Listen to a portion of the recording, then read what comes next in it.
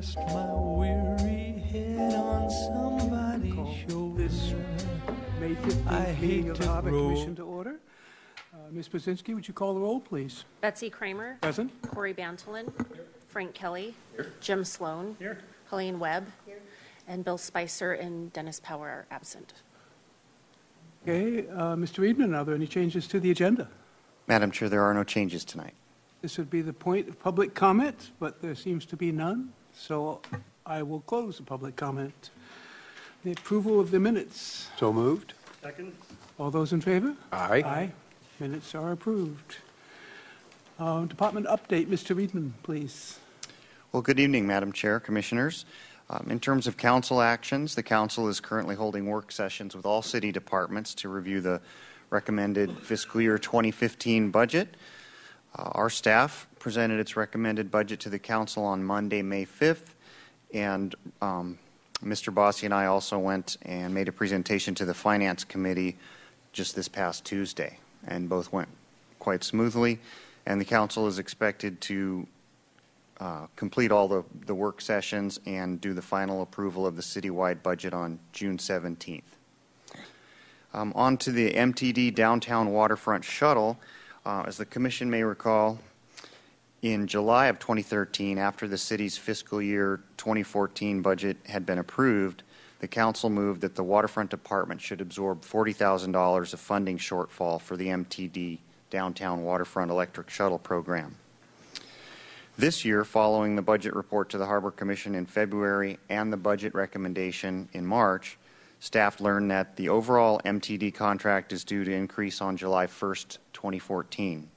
So as a result, the Waterfront Department's share of the MTD shuttle will increase from the $40,000 previously discussed to $76,900 in FY 2015, next fiscal year. Since it's necessary to maintain the harbor leg of the downtown waterfront electric shuttle to provide booster shuttles during cruise ship visits, the entire cost of the department's share of the MTD shuttle, that is the harbor leg plus the booster shuttles during cruise ship visits, that will all be allocated to the cruise ship expense line item of the budget, since it's all related to the cruise ships. And then in terms of tentative agenda items for the June meeting, if we have a June meeting, which at this point it looks like we probably won't, so this is probably more accurate to say tentative agenda item for the July meeting will be a 5-year review of uses in the harbor commercial zone, which will be a good launching off point for our local coastal program review, which Carl is going to give you a report on tonight. So with that, I'd be happy to answer any questions. Thank you. Are there any questions from the commissioners? Commissioner Kelly. Yes, thank you, Madam Chair. Mr. Eidman, do we have any idea why they missed by almost 100% on the MTD estimation? A couple things happened. The MTD had a scheduled increase, which they have an annual CPI increase every July 1st. And when the when the city administrator and transportation staff were reviewing that, they decided to change the way it was being allocated and allocate the waterfront's share of the expense to match the ratio of passengers that actually use that leg of the shuttle. So, for example, 7.12% of the passengers that use the downtown State Street and waterfront shuttle, 7% of them go from the Stearns Wharf to the harbor leg. And so now we're being allocated 7% of the $1.2 million MTD contract. So that's why it's almost doubling. Okie doke. I'm not wild about it, but what's to do? Any other questions, comments? I was wondering also if the amount is flexible. If, for instance, there are fewer passengers, will there be less charged? Or vice versa, if there are more passengers, more ships, will there be more charged? Madam Chair, I spoke with Jerry Estrada of MTD today about this issue, and they need to review this last batch of cruise ship visits and how many passengers came through, and they also need to look at the fare box revenue, because on those visits they've really been packing the people on those shuttles, and we do get credit for the fare box revenue, so there could be some adjustments to this. Jerry's going to get back to me, and we're going to meet in the next couple of weeks over this. Great, thank you very much. Commissioner Sloan. So thank you. So when we talk about the $40,000 or the $77,000 that start next year, is that net of the fare box revenue, or how does that get calculated into it? Do they look at that and then they set the rate for the next year? Or how exactly does that work? The actual, Commissioner Sloan, the actual charge is about $86,000, and then the fare box revenue is subtracted from that, and that's how we get to the 76. It's about $10,000 fare box revenue. Commissioner Webb. Is it cost effective for the waterfront? I mean, that the passengers come to the harbor? Is there any record of just the rest of the year, not just during the cruise ship times? Madam Chair, Commissioner Webb, the harbor leg of the MTD downtown waterfront shuttle is the least used segment. As I mentioned, it's 7%. So it's 93% of the passengers are using it along State Street and then over to the zoo. So it is underutilized. However, you'll see tonight Brian's going to present a wrap-up of the season's cruise ship visits. And if you wrap it all up into the expenses, it works with the amount of revenue we're getting from the cruise ships. It covers the MTD expenses and then some. And the police that you have to pay extra for? Yes, well? actually, the police, we have 2 police usually as part of the facility security plan, and the cruise lines actually reimburse us for the police expense. We get reimbursement on the PD. Great, thank you very much. I guess any other? No, thanks a lot. Business Services Report, please, Mr. Vossi. Good evening, Madam Chair and Commissioners. Tonight I'm going to provide you with our wrap-up of the spring season, and I'll go through some slides more on the collaboration side and operational side of the cruise ships, and then I'll finish up with a few slides that, again, wrap up the spring season, as well as a summary slide of the fiscal year 2014. So jumping right into it, as I stated, this is cruise ship visits involve a significant amount of collaboration amongst a whole bunch of different folks. It's spearheaded by the city of Santa Barbara in particular, the waterfront department, and everybody plays a role in that. Brian Schlegel, our admin analyst, spearheads that effort along with our parking staff who set up all the tents and cones and make sure everything's up and operating usually even before the ship comes in. We also work with the police department, as Mr. Reedman just said. Usually 2 officers are down there, including a cruiser. And then Public Works staff also works with us, the Streets Division, as well as the Transportation Division. From there, the other primary collaborators are the Downtown Organization, Visit Santa Barbara, and the Chamber of Commerce. They staff the hospitality tents, as well as recruit the various volunteers, a whole host of volunteers that come down each and every cruise ship visit. And of course, MTD plays a role as well as far as transportation is concerned.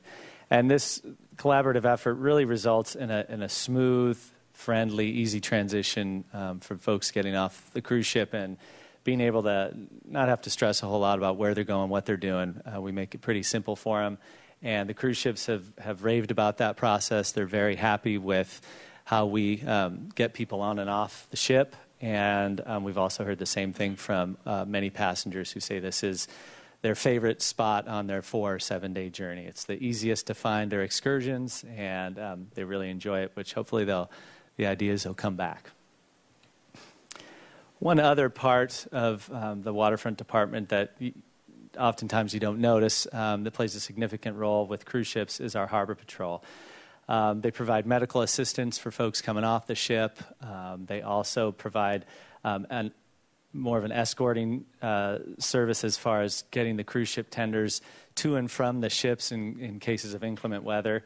I know it's hard to fathom right now with it being so hot outside, but a few weeks ago it was foggy to the point where the Harbor Patrol spent basically, two of the boats spent the entire day helping the tenders go back and forth from the cruise ship to sea landing because you could not see very far in front of yourself. They've also provided various transportation for different agencies in the county, including the Air Pollution Control District, if they're needed out on the ship, as well as the County of Santa Barbara's Public Health Department, the sheriff, and a whole host of other agencies. So they play a very big role as well with cruise ship visits. As far as the process goes, folks hop on a tender, and the tender then comes in and drops passengers off at sea landing. This is an example of one of the tenders. From there, they're routed through sea landing, which is a secure facility, and they make their way through sea landing out along the new sea landing walkway, which is always a pleasant walk, especially now being refurbished. And they eventually are met by a whole host of volunteers at the hospitality tents. Again, our partners in this downtown organization, Visit Santa Barbara and the Chamber, all put together the volunteer staffing.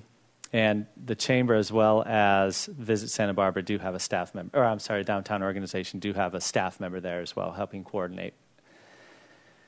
Here are a few photos of the hospitality tent. You can see it's a beehive of activity. This is the first place people come to, trying to figure out where they're going, what they're doing. They've previously arranged these trips, so the volunteers are very, it's very easy for them to find where they're going. Volunteers help them do that. We've also put together a very nice signage program so they know exactly where to go and stand to catch their particular bus, either public transit or private, and move along to their excursion. Here is just in front of the hospitality tents on the left. You'll see that's the space for the public buses. So that'd be MTD coming in and out. Again, we hire an additional 4 MTD shuttles with each cruise ship, or I should say with most cruise ships, in addition to essentially 4 others. So there's roughly 8 MTD shuttles going at all times of the day, generally about 7 to 10 minutes apart, transporting people around. And on the right is, again, the folks queuing up for the public, for the MTD, sorry. And this is an example of one of the bits of signage that we have. This is one of the separate side excursions. So we have them designated into various stations. They go, they stand next to their station, the trolley's there, and they can be easily transported to and from their excursion. So it works out really well. So that's kind of a quick, in a nutshell, summary of how it works on cruise ships. We invite you down there in the fall when they come back. Again, they just come on the shoulder season, and it does provide an economic boost for downtown as well as waterfront businesses. As far as by the numbers, for the spring season, we had a total of 17 visits. Gross revenue generated from those 17 visits was almost $282,000. Backing out the MTD booster shuttle fees of $68,000, they're about $4,100 per visit, roughly, depending on the size of the ship. Then we back out the $20,000, which is half a year, or in this particular fiscal year, half a year of the MTD waterfront shuttle fees. Again, that will go up as Mr. Reedman mentioned. We then have public works fees. Those are the fees with closing off a lane and things like that. That totaled for the spring a little over $5,000, and then miscellaneous fees of about $15,600. And miscellaneous fees, everything from cruise ship industry association fees, payment to the downtown organization, as well as the Chamber of Commerce for the staff that the one staff member each that they keep down there on those visits. We provide the volunteers with jackets, and we maintain those jackets, so they do need to be cleaned.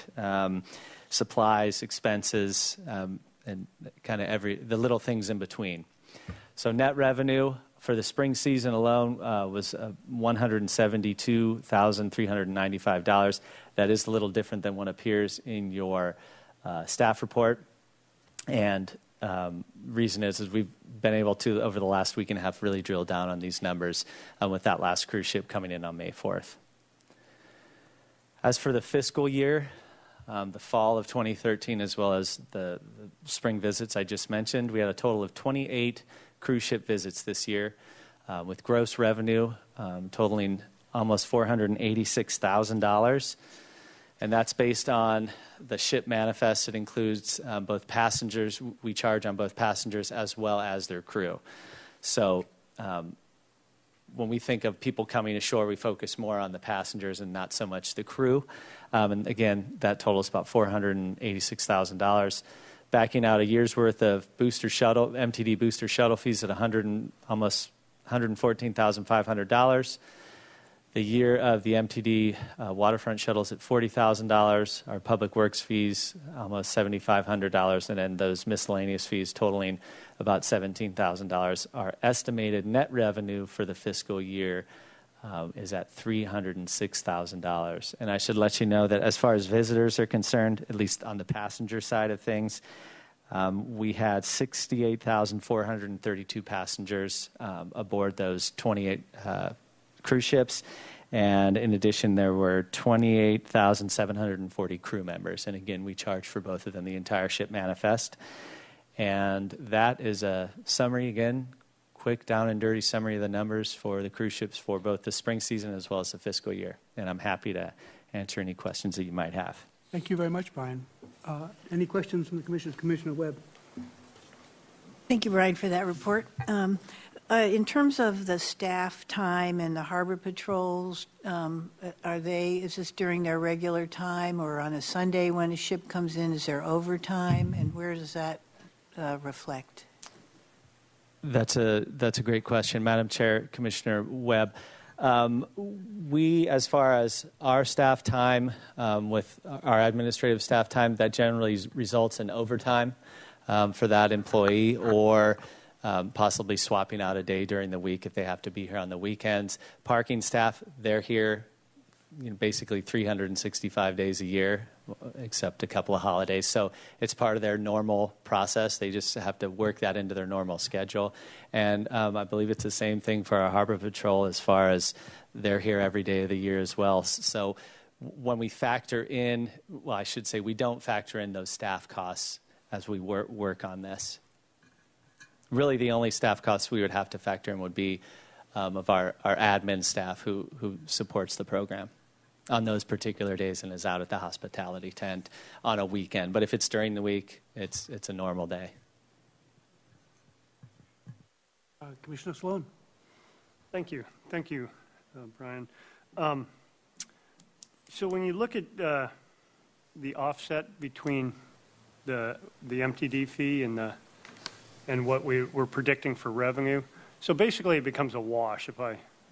What we're saying is we lost the oil boats and we lost the museum revenue, which is about $300,000, and that's about what this nets out to. But we're covering the added cost of the MTD that we've had to pay for the last couple of years, and so I understand that. How far in advance do we actually know how many boats are coming a year? I mean, because the number keeps going up. It has been going up nicely, and it's the shoulder season, which is good and things. So, do you know? Madam Chair, Commissioner Sloan, they try and plan out a few years in advance, but oftentimes, as I've mentioned in previous discussions on cruise ships, they can call the day before and say, we're not coming. Right. So at the current time, we have a rough estimate. We don't like to set anything in stone for the coming year, but we estimate between 22 to 27, possibly next year at this current time. And again, they can come at us with new requests at any particular day. They can come at us and back out requests. So it's really in flux until we get a whole lot closer to this season. So we anticipate about the same number next year as we've seen this year. Correct. And it looks like, yeah. Maybe a few less. Right. Yeah. But about the same. Great. Thank you. Questions, comments? Commissioner Bantlin. Thank you, Madam Chair, and thank you, Brian. I have a quick question about MTD as well. And I guess just refresh my memory a little bit. A couple years ago, when RDA went away, didn't we pick up a little bit of that, or did that not happen? What portion of that did we get? Madam Chair, Commissioner Bantlin, that was the $40,000 figure that we discussed. That was from That was the initial deal when RDA went away, and then downtown parking picked up a share, and waterfront picked up a small share. And that was an estimate at the time, and the estimate was $40,000 after the fare box revenue, and the fare box revenue turned out to be less than expected. Okay, thanks for the history on that.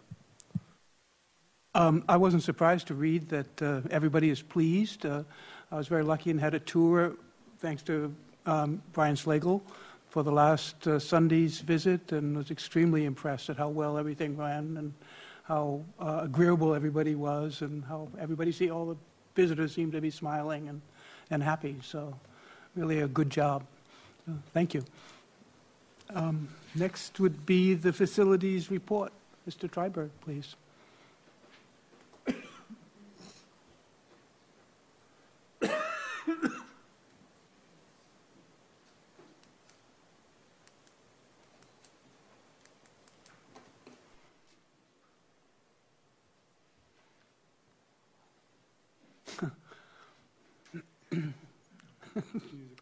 Yeah.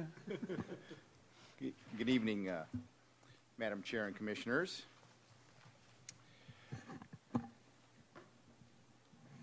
This evening I'm going to report on pile driving out at Stearns Wharf and the dredging.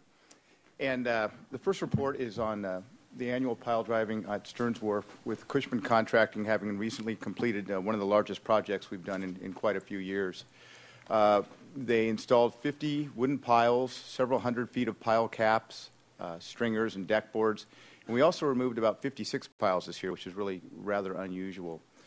The vast majority of the work took place on what we call the Seaward Finger Plank Park, right out here at the very end, and along the roadway. So there was about 3, almost 4 weeks of night work, and fortunately we didn't have any complaints this year, which was a nice break from other years when sometimes we get a few phone calls.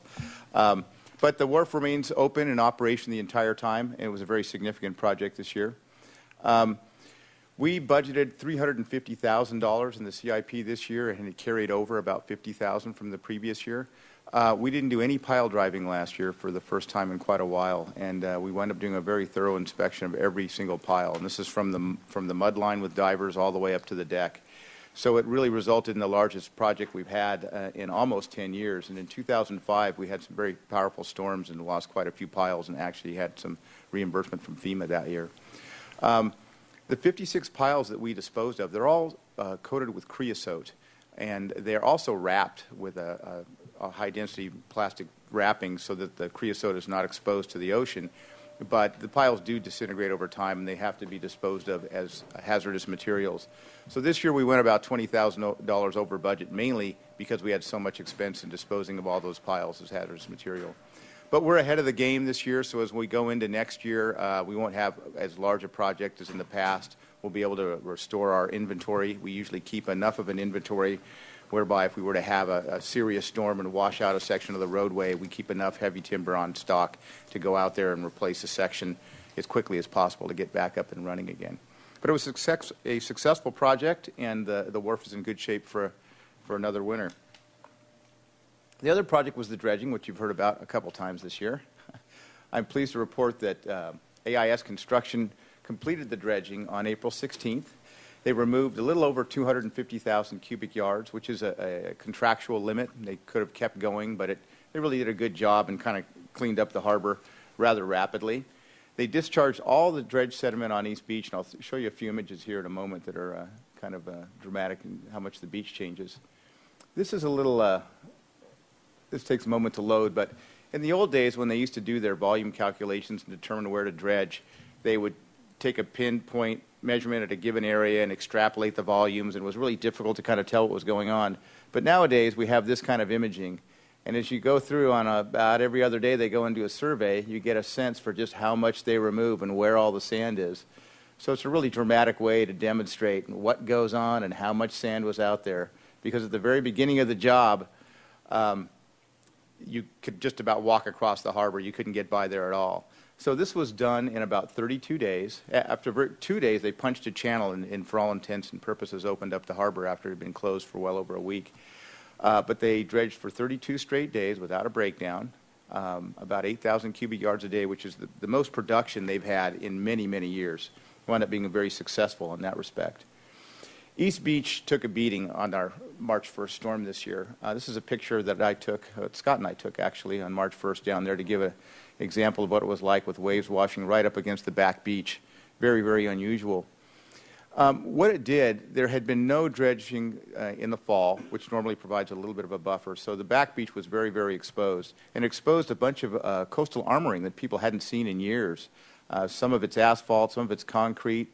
There's a timber pile wall that extends hundreds of feet that no one had seen for many, many decades. So nobody's quite sure when it went in, although I'm sure it went in after some dramatic storm back in the 30s or 40s. Putting 250,000 yards on a beach makes a dramatic difference. This is not long after the storm. You can see the kind of a steep scarp where it was eroded. And the dredge material just goes right on the beach, and over the course of 32 days, it builds it out and just makes a huge difference. You can see the pile of sand out at the very end there. And the beach, which was about 10 or 20 feet wide, is probably 200 or 300 feet wide after all is said and done. And it creates a little bit of a peninsula, and then as the natural wave processes occur, it gradually moves that sand down coast towards the Cabrillo Bathhouse, Montecito, and Carpinteria, so it kind of restores the natural balance of sand along our shoreline. Some good news, AIS has a contract with the Corps of Engineers until 2016. They worked out all those bugs that caused the delays to begin with. There's adequate funding in fiscal year 2015 to move on with the dredging, and Scott and I had a meeting with Colonel Culleton from the LA district yesterday, as a matter of fact, and some key Corps folks, and things look encouraging for outlying years. I think Scott mentioned to you we did an economic impact analysis recently and shared that with them, and we're hoping that that's going to help us remain a priority harbor for funding with Congress and with the Corps of Engineers. So next year in the fall, we'll resume our regular fall and spring cycle dredging and hopefully avoid the situation we had this last year. So things are looking good for dredging in Santa Barbara Harbor. This concludes my report, and I'd be happy to answer any questions. Thank you very much, Carl. Any questions? Commissioner Kelly? Yes, thank you, Madam Chair. Carl, any thought given to when the storm had come through and cleared everything off and we saw all these old armaments on the beach to refreshing any of those before we buried them all up in sand again, or did we just bury them? Madam Chair, Commissioner Kelly, no one really gave any thought to that. We sort of knew that if we could resume dredging, they remain buried for the most part. So they remain a line of last defense. No one really knows anything about them. They went in once upon a time, so no one knows how deep they go or what it would take. So it would take a significant engineering effort to kind of figure out what to do. But we're going to stick with the dredging and hope that we don't see them anymore because there's enough dredging to keep them covered for many, many years to come. Okay, thank you. No other questions, so thank you for your report. Operations, Mr. Conlon. Madam Chair, Commissioners, good evening. Start with a sort of an unfortunate tale here. In the first case of its kind in 15 years, a Southern California sea urchin diver from Santa Barbara Harbor was convicted recently of poaching abalone, the take of which has been banned since 1997, 17 years ago. The gentleman was fined $15,000, lost his recreational and commercial fishing licenses and permits for life. So this is a kind of a cautionary tale that the guy had trophy-sized abalone aboard, 10-inch abalone, not a lot of them, but enough to get the attention of our resource managers and Cal Fish and Wildlife and certainly the courts. And it's a reminder, I think, for all of us how seriously our state agencies and the courts take the protection of our marine resources. And I use the expression cautionary tale because folks should think twice before they fish where they're not supposed to fish, take animals they're not supposed to take, because the consequences can be quite serious. This gentleman is going to be having to figure out something else to do for a living for the rest of his life. On a lighter note, we had a very successful Operation Clean Sweep on May 3rd. We had 40 dock workers aided by a dozen divers, many of them from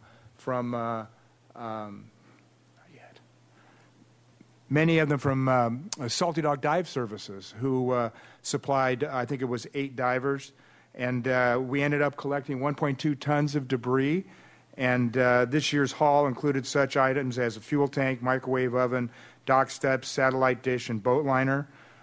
We'd particularly like to thank the volunteers who helped us this year. Their spirit was just remarkable. Everybody was having a great time, and it's kind of, it's a fishing trip. You never know what you're going to pull up, and everybody felt good about the mission of the seafloor litter removal program, which is now 9 years and counting. 8 years and counting. Our 9th year. Next year, we're going to finish up in Marina One. We'll complete our circumnavigation, if you will, of the harbor, and we'll probably be somewhere close to 16, 17 tons by then. And then in 2016, we're going back to where we started, and we're going to do it again for as many years as it takes, and it'll be very interesting to see the trend line. Hopefully, the numbers will be, much less than they were this first time around. But I also wanted to particularly thank the folks that made up the bulk of the volunteer effort, including Channel Keeper. They posted up big. They brought a whole bunch of folks. Maritime Museum, Santa Barbara Surf Rider, NOAA, and the Harbor Commissioners themselves, Chair Kramer, Commissioner Sloan, and Commissioner Webb, were all down there pitching in a hand, and you all look like you're having a good time, and I know we did, and it was really a very successful event. I wanted to conclude by showing you a few slides from that. Here were the dock steps that I mentioned. This was a boat liner. These things, that are underneath the hulls of the boats, it's really not a clean marina practice. I'll be, honest with you, because what happens is the growth, instead of going on the hull, which is the purpose of it, right, goes on the bottom of the boat liner, which is sort of baggy and very difficult to clean.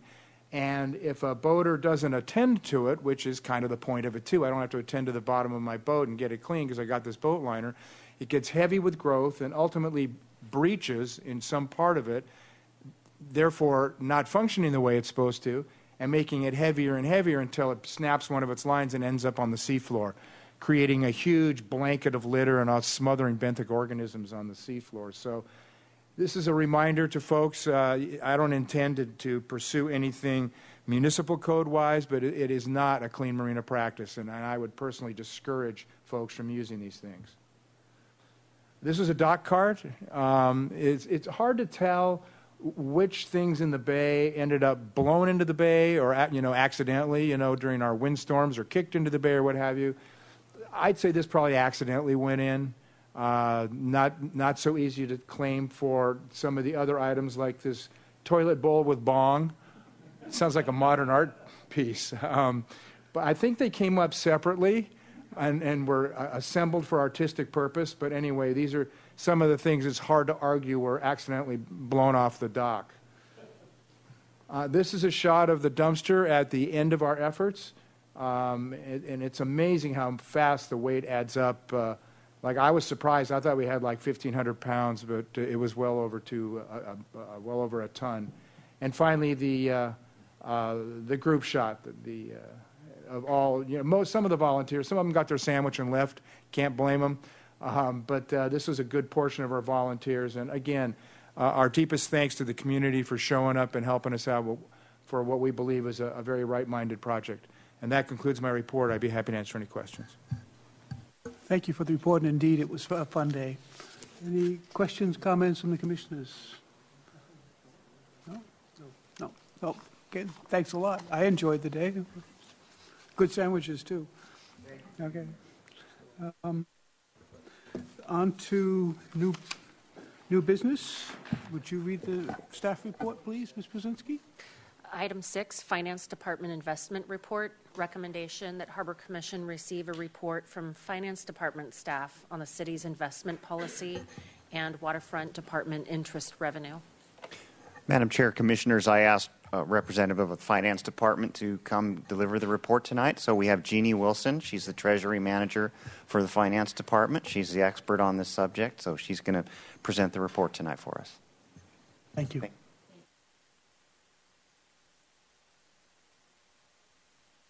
Expert here tonight. My report may not be as fun as the others, but I'll try to make it as light as I can. The purpose of my report tonight is just to provide you an overview of the city's investment policy and its requirements. So I'll provide an overview, and then I will also provide you some historical data on interest rates and earnings for the last 10 years. and follow up with the March investment report as to where we were at March 31st, 2014. So we'll start off with the investment policy overview. The investment policy requirements. It establishes the legally investments for the city. It does not require an annual adoption of the policy. However, the city does feel it is best practice to bring forward the policy annually to incorporate any changes, statutory or administrative, in the policy for council's consideration. Therefore, the city council does review and approve the policy every year around the July timeframe. The investment policy is governed by State Code 53600. The policy establishes procedures and guidelines that will ensure the prudent management of public agency funds. It incorporates all the regulations specified by California Code sections into the agency's investment program. The policy scope is essentially the pooling of all funds. We have several enterprise funds along with the general fund, so we do pool the funds. The funds excluded by the policy would be funds such as pension funds, but all the enterprise funds are included in the pooling of funds. Therefore, we do allocate interest on a monthly basis to the various funds from the pooled funds. The statutory investment objectives in priority: safeguard the principal, meet the liquidity needs of the city, which is our cash flow needs, and achieve a return on investment. Essentially, we focus on yield last. We safeguard our principal. We have to prioritize the liquidity needs of the city based on the disbursements needed throughout the year. And again, the return on investment, or the yield, is the last item that we will prioritize. Overall, the city's investment strategy is passive, with investments are generally held to maturity. The policy also authorizes financial dealers and institutions. Currently, there are 4 brokers authorized. The brokers are evaluated annually, and the city relies on these brokers for its investment transactions throughout the year. The policy also defines suitable and authorized investments. It establishes investing parameters, diversification and maturities, the maximum maturity of 5 years, with an average maturity of 2.5 overall of the city's portfolio. The policy also establishes reporting requirements to the governing body. We do provide monthly investment reports to the City Council, quarterly investment reports to both the Finance Committee and the City Council, and an annual statement of investment policy to the Finance Committee and the City Council is approved annually, as I mentioned, about July of each year. Historical information. This graph is rather telling. If you take a look at where we were in 2000 and 2001, you'll see that our interest rate and our interest earnings were significantly higher, with a dip in 05, back up in 08, and we are at historical lows. So just to give you an idea of where rates have been and where our revenue has been. And I know there's been a question of why are our earnings so low, and I hope this can demonstrate where we've historically been with rates. As far as our portfolio rate, this graph demonstrates where we are compared to the 2-year Treasury note in red and the LAIF rate in green. The city's portfolio rate is demonstrated in blue, and as you can see, it does exceed those 2-year and LAIF rate as identified on the graph. This next chart gives us a comparison of our portfolio rate compared to the 5-year Treasury note. That 5-year Treasury note has fluctuated quite a bit in the past few years. It has bounced slightly back up, so the city's portfolio rate currently is trailing it slightly.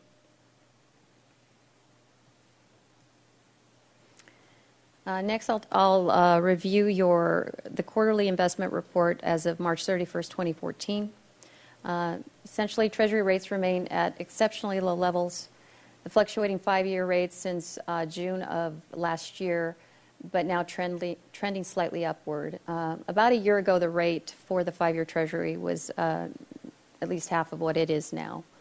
The Fed does forecast and anticipates low yields continuing into the near future. Currently, the city's portfolio yield is slightly down this quarter, 1.177. The interest earned during the quarter, $487,000. The current rates are slightly lower than they were in March. They've dipped again. The 2-year is at 0.35%, 3 years at 0.79%, 4-year 1.15%, and the 5-year is at 1.52%. So we are trending slightly above the 4-year level. Here's a summary of our investment portfolio. Total cash and investments of almost $174 million. A significant portion of that is in LAIF, earning a very low rate. But again, we do have to prioritize our security and liquidity. So this allows us to meet our needs throughout the year. Another chart with a 4-year comparison of the city's portfolio against the 90-day T-bill and the 5-year, the LAIF rate, and the 2-year. City's portfolios is in the first blue column. And again, in March, the 5-year was at 1.73. We're about 1.51, 1.52 right now.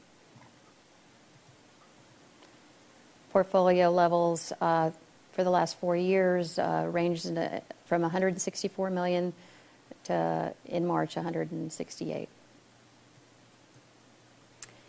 And this last chart just demonstrates where we're at with the current rates in the market, with LAIF at 0.23, the 5-year at 1.52. And that's just a brief overview, and happy to answer any questions you might have. Thank you for the report, for the overview. Questions from the commissioners? Any questions? Comments? Thank you, Madam Chair.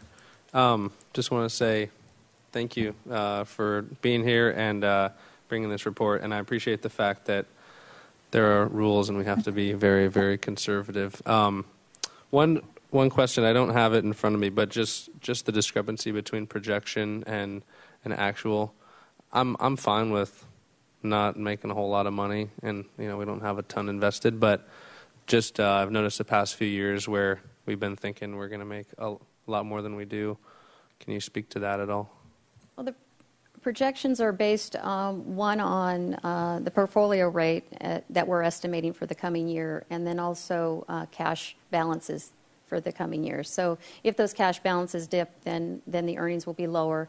And if that portfolio tends to decline in yield, then it does affect that balance as well. So we revise the estimates each year, and then at mid-year we'll revise them again. So is any of this smoothed, or it's just year to year? We do some historical analysis, and we do attempt to make some estimates of where we're going to be investing and what that yield is going to look like for the next year. And again, dependent on what those cash balances are by fund determines what that earning will be. Any other questions, comments? Again, thank you very much for the report. It's interesting, and thank you, Corey, for asking to have it. Next item of new business is item number 7, local coastal program update. Ms. Brzezinski, would you read the staff report, please? Item 7, local coastal program update. Recommendation that Harbor Commission A, receive a report on the City of Santa Barbara's local coastal program update, and B, consider appointing a subcommittee to provide input on the LCP update related to the waterfront. Good evening, Madam Chair and Commissioners. The city is about to take off on a pretty ambitious program to update its local coastal program. So this evening I'm going to give you some background on the Coastal Commission, what the local coastal program is, our area of influence, and then talk a little bit about the process. The Coastal Commission was established in 1972, and the Coastal Act was adopted 4 years later in 1976, which extended the Commission's authority indefinitely. The Commission's authority and the Coastal Act responsibilities include the protection of coastal resources such as public access, recreation, habitat protection, visual resources, commercial fishing, ports, etc. Those are the issues most relevant to the waterfront. The Coastal Act requires local governments to prepare a local coastal program. The local coastal program has two main parts. The land use plan you'll hear a lot about are the policies, and the implementation plan has to deal with zoning and is frequently included in the zoning ordinance. The city of Santa Barbara first prepared a local coastal program in 1986, which was approved by the Coastal Commission at that time. There have been multiple amendments to the local coastal plan, many, many amendments, one of which was the Harbor Master Plan in 1996, and which is included as Appendix F of the local coastal program. And it's really the planning document that has guided the waterfront for almost 2 decades now. Planning staff and the City Waterfront Department are looking at possibly having this local coastal plan update obviate the need to prepare future harbor master plans. So that's why this particular update is of significant importance to the waterfront. The City Planning Department received a $123,000 grant to help pay for this update. Some of those funds go towards actually, I believe, funding a staff member on the Coastal Commission so that they can dedicate time to it, as well as some planning staff as well. The land use plan, the policy portion of it, is going to incorporate relatively recent policies from the 2011 general plan, the 2012 climate action plan, the 2012 historic resources element, and the 2013 safety element update. And as I previously mentioned, the implementation plan related to zoning, most of that is probably going to be taken up with an updated zoning ordinance after the local coastal program land use plan is completed. By way of background, as far as our sphere of influence is concerned, in 1925, a grant from the state granted all the submerged land and accreted land from the mean high tide line out to the city limits at that time, which was a half a mile offshore. It also included a spur up to Goleta and into the Goleta Slough, which we now know as the airport. There's been significant accretion of dry land since the harbor was completed in 1930. So what was the shoreline back at that time, which was the bluffs up behind the Santa Barbara City College track, is now all dry land. So hundreds of acres were accreted, and it really created the waterfront. That area has been sort of delineated and is referred to as the Harbor District in the Santa Barbara Municipal Code, Title 17. So you'll hear the term Harbor District thrown about quite a bit, and it really is the granted lands from the state from 1925, excluding the airport. The coastal zone itself extends the entire length of the city coastal area, and in general goes 1,000 yards inland with lots of different exceptions, including wetlands and a whole lot of different things. But in general, 1,000 yards inland from the mean high tide line. Within the waterfront, it's pretty much everything since we're so close to the coast. And there's two main components of the coastal zone that we are concerned with.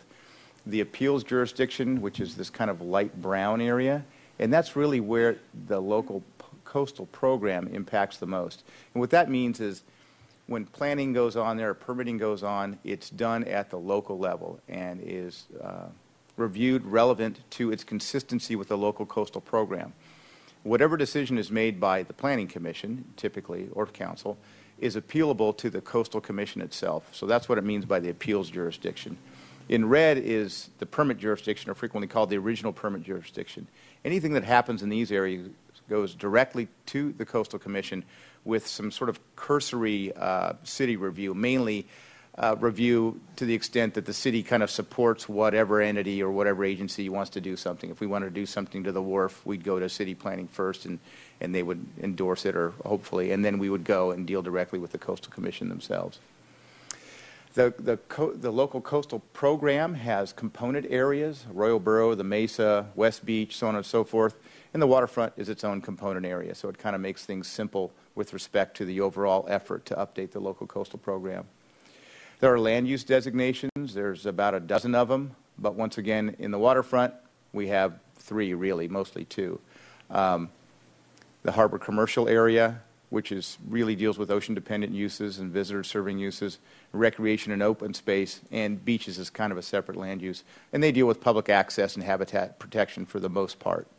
And keep in mind, this is kind of an oversimplified description of what the local coastal program entails, but as an introduction, I think it helps. The process involves early review by coastal staff, so that's already happened. City planning staff has taken all of the amendments and provided them to the Coastal Commission staff and received some direction. They've got a Bren School group working on a draft on sea level rise. The city has done a sea level rise vulnerability assessment, and the Bren School students, I think, are refining that and focusing on some of the areas. They should have a report prepared in about a year, ready for public consumption. Draft land use policies and a few of the implementation plan zoning issues should be ready for public review in August 2015. They're going to emphasize usability, consistency, and sea level rise, which is going to be a very significant component of this effort. The Planning Commission work sessions and early public input, and the final order of sections to be determined. In your staff report, it describes some of the chapters and subchapters in the sections, and that really is the meat of the effort. There'll be a formal public workshop in September 2015, and this is after the draft plan is already done and selected implementation plan sections, with adoption by the city in March 2016 and submittal to the Coastal Commission in April 2016. So this is less than 2 years away. This is a very ambitious plan and a very ambitious timeline. The planning staff has solicited input from the Waterfront Department and Parks and Recreation. And like I said, this is going to probably be a fairly significant issue for the Waterfront and Harbor Commission to address as we get into the details of it. This is, like I said, a very, very broad overview, but it's a very detailed and encompasses quite a bit. So this evening we are suggesting or recommending that you consider appointing a subcommittee to provide input on the local coastal program update related to the waterfront issues. One thing that Scott had mentioned, we want to bring to your attention is at the July Harbor Commission meeting is when you normally appoint subcommittees. So it might be worth deferring if your appointment to that time if you are interested. What would be the role of the subcommittee? As this moves forward, each section is going to be reviewed in quite a bit of detail and rewritten. And I think it might be prudent to have a subcommittee to kind of look into those details as opposed to the entire Harbor Commission all at once. Something for you to decide. I think this is going to be a very, very exhaustive and comprehensive effort. This, like I said, this overview is very, very general and generic, but and there's a lot going to go into this, and it's going to happen very rapidly. So as soon as we can provide input that looks at all the waterfront issues and uses, the better. Thank you. And I'd like to mention that June Peugeot is the Planning Commission liaison, and she's here this evening, and I believe... Okay, and there's a speaker step from her, yes? Would you like to come up, Ms. Peugeot?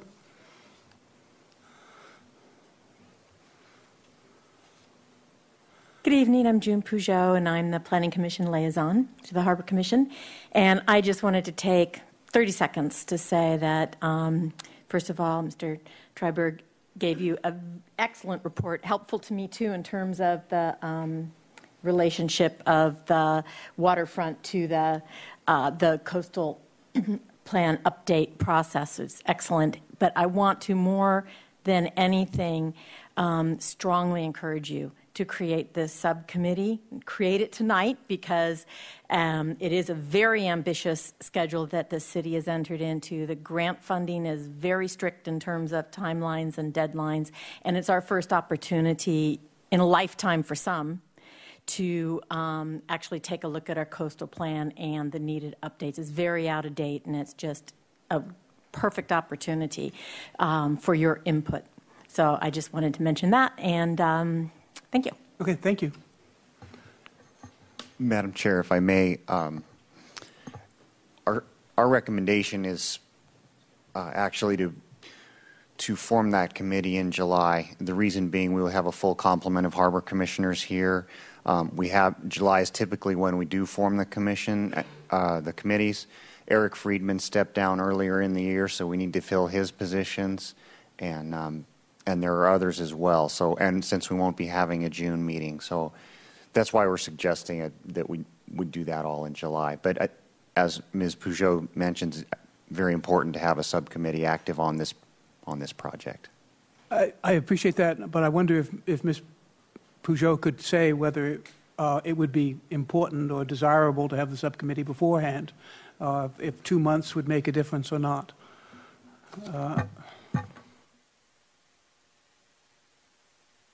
Thank you. I can't tell you that I'm an expert on the exact schedule, but I do know it's very ambitious. And my thought was the sooner you can know ahead of time so you can start preparing for when the workshops and meetings with staff need to take place and start going through the documents, that would be helpful. I understand your own particular scheduling issues and whatnot, so I leave that to you. But the soonest you possibly can, I would suggest that you do it.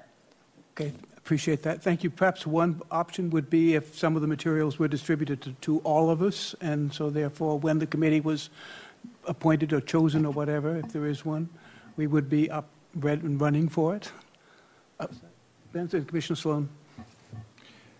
Madam Chair and Commissioners, the first thing we're probably going to do is bring the Harbor Master Plan back to you and sort of deconstruct it, let you know what we've done, what's in it, what's left, what we don't think we want to pursue.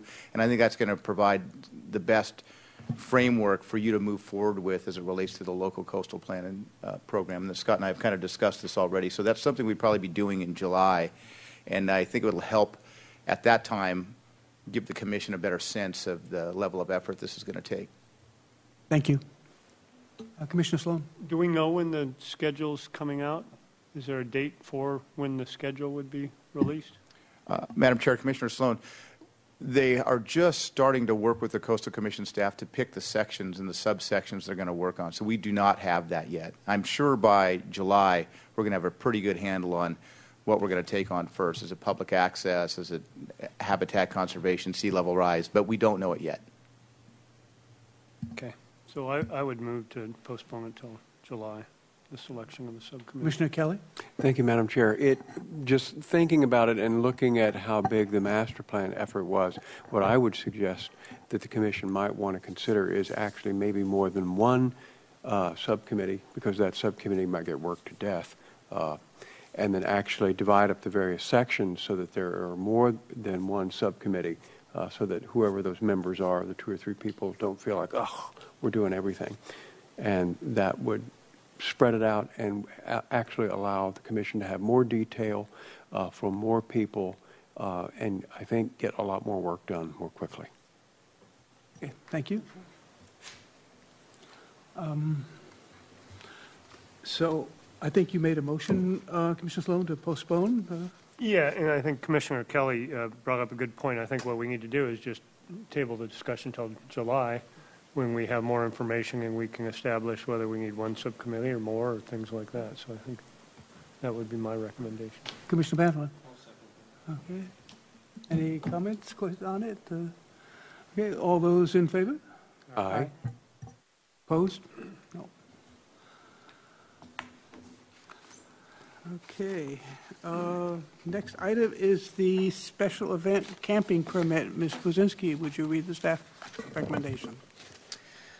Item 8, special event camping permit, Wine and Roses Regatta. Recommendation that Harbor Commission A, review and consider a request for a special permit to allow event participant camping in the Harbor West parking lot from 5 p.m. Friday, August 15th until 5 p.m. Sunday, August 17th during the 2014 Wine and Roses Regatta. And B, approve Wine and Roses event chairman Steve Leo's request for participant camping for the upcoming event as allowed per Santa Barbara Municipal Code Section 15.16.090. Thank you.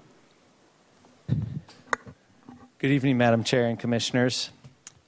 The Wine and Roses Regatta is a California State Catamaran Championship, and it has been happening at Ledbetter Beach since August of 1996, and it's slated to happen again this year in August as well. It's put on by Southern California Hobie Cat Fleet and the Santa Barbara Yacht Club. Now, the boats and equipment that these, I should say, the Hobie Cats and the assorted equipment that these folks leave on the beach can sometimes be very expensive. And for the past 15 or so years, this group has been asking the Harbor Commission, and the Harbor Commission has been granting them a permit to camp in the parking lot for the weekend. So although the Santa Barbara Municipal Code prohibits camping in public places, there is this one particular section in the Municipal Code that's provided as Attachment 1 that allows the Harbor Commission to specifically designate camping along the waterfront jurisdiction in certain cases. Now, the event, again, is scheduled, the idea would be that they would come in on Friday, August 15th, and their permit would run from August 15th at 5 p.m. through that Sunday at 5 p.m. And these folks always leave the premises in good conditions. They pick up after themselves, and they do a really good job and work well with our staff. Now, the event is expected to use about 130 spaces. And here is a quick map. This is the Harbor West parking lot. This is the Loma Alta entrance into the parking lot, and the harbor, as you can see, is over this way. So they plan, similar to last year, to use, or they're requesting to use 130 spaces. They would pay for these spaces at a cost of $1,300 per day, so a total of $2,600 for the weekend. And this is ocean-dependent use. And waterfront staff, again, supports this use of the waterfront facilities and the special event camping permit request. And with that, I'm happy to answer any questions that you might have. Thank you. Are there any questions? Commissioner Sloan? Have there been any enforcement issues that you know of? No, not a one. They've been really good. They've got it wired at this point. If they do come in before 5 o'clock, they would have to pay, like the public, with our Luke machines. But once 5 o'clock hits, they set up camp. They're quiet. There's no raucous activity, and they leave the place very clean. And they work well with our parking staff. We've gotten to know them quite well over the years. And I noticed in your report you say that they've cooperated with local businesses. Haven't been any complaints from Shoreline Cafe or any of the restaurants in the harbor or anything? Not a one, and we hope that they're actually going to those facilities and eating and buying some of their products. Well, that's great. I don't know how many events you can say that about. But good. Any, Commissioner Kelly? I would simply make the motion that we approve it. Second. Any comments, questions? All those in favor? Aye. It is approved. And the last issue, the staff and commission communications. Yes, Madam Chair, we have a couple of things tonight. First of all, I've been asked to remind you that there's the annual City Advisory Group's annual workshop coming up on Wednesday, May 28th. At the City Central Library in the Faulkner Gallery. And that will be from 4:30 p.m. to 6 p.m. And this will be a good opportunity to meet the new city attorney, Ariel Colon. And he comes to us from Ventura, where he was served as a city attorney in Ventura, but he's lived in town all this time. So it's really like coming home for him. He's also been city attorney, I believe, in Boulder, I know, and several other cities. Palo Alto, yeah. So he comes very well qualified, very well recommended, and he will be leading a presentation on the Brown Act, California's open meeting law, and the Political Reform Act of 1974, and the importance of that to the boards and commissions to meet in open and public forums and be in compliance with those acts. So that's communication from staff. I'd be happy to hear of anything from the commission at this point. Commissioner Kelly. Yes. What I wanted to do is take this opportunity to thank the staff, well, basically to make an announcement, is to thank my fellow commissioners and the staff for having had the opportunity to work with you for 12 years. It's been a wonderful run, but all things have to come to an end. So this is my last Harbor Commission meeting, and so since we're not having a June one, there's nothing to not attend. And I wanted to thank everybody for the good time, but throw out two, you know me, I'm always the wild card up here. Throw out two fun ideas. When you do the next harbor cleanup, what if the waterfront department made it a bit of a treasure hunt for those poor people swimming around in the muck down there? And we put something valuable to be found every time, and we GPSed it so that they're really rooting it. When they find it, they get to keep it, you know, a treasure-chested $100 bill that we, let me tell you, they'd be turning that silt over looking carefully because it's down there. And if nobody found it, we know where to go get it. Something like that, fun to do. But anyway, just, you know me, crazy ideas. And it's been a pleasure. And there will be, because I let Scott know earlier, so that I'm pretty sure the City Council has my position up to be filled. And there'll be new shoes here in July. Thank you. Comments? I just want to say thank you to you, Frank, for serving and being a wild card. Thanks. And I certainly think so. I mean, you would have, when I came, you taught me, I guess, and I really appreciated getting to know you. And I think your points of view have been perhaps not always completely popular, but really, really valuable. And I think you're going to be really missed. So, bon voyage. If I may, I'd just like to add, Commissioner Kelly started in December of 2002, and with the Harbor Commission, he served on the Dredging Committee and the Budget Committee. He's been quite active in the Budget Committee for many years. I think the entire time I was business manager working on the budget.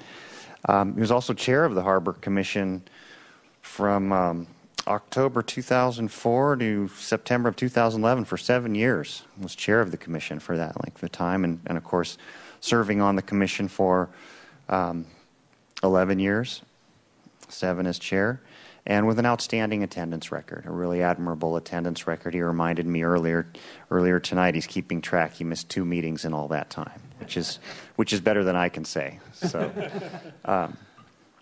and so again, we really appreciate your service to the waterfront and to the commission. Thank you. And we'll miss you in the harbor as a neighbor. We're not leaving the harbor right away, but we're leaving paradise to go to another paradise. There you go. Off to Kauai. So, a motion to adjourn? Anybody? I'll second or make it. No, he gets to make it. You- Okay, I'll His make last official act. Okay. Second. All those in favor? Aye. Aye. Aye. Any opposed? No? We are adjourned.